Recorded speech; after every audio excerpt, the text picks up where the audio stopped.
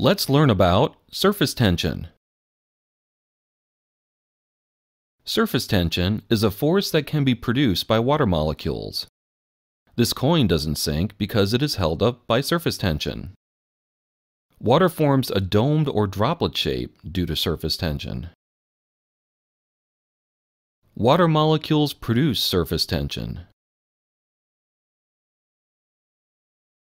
Water molecules have a slight negative charge on one side and a slight positive charge on the other. Water molecules are polar. Because of these charges, weak bonds can form between water molecules. These weak bonds are called polar covalent bonds and are characterized by a partial sharing of electrons.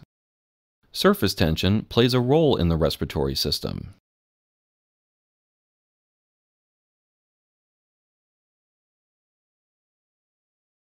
The tiny alveolus is the part of the lung that exchanges oxygen and carbon dioxide with the blood.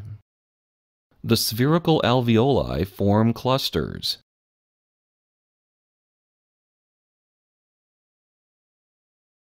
The alveoli are also lined with mucus. The curved surface of the alveoli produce surface tension. Let's look at this in a little bit of detail. Laplace's law describes the relationship between the gas pressure needed to balance the surface tension and the radius of a curved surface such as a sphere. The gas pressure must balance the collapsing force of the surface tension.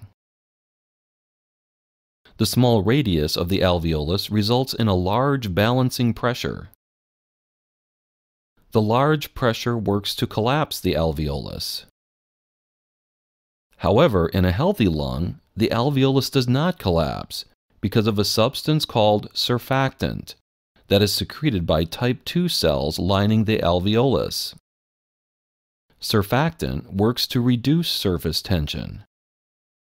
As long as the surfactant-secreting cells are healthy, the alveoli remain inflated and do not collapse. We hope you have learned something about surface tension, and see you next time.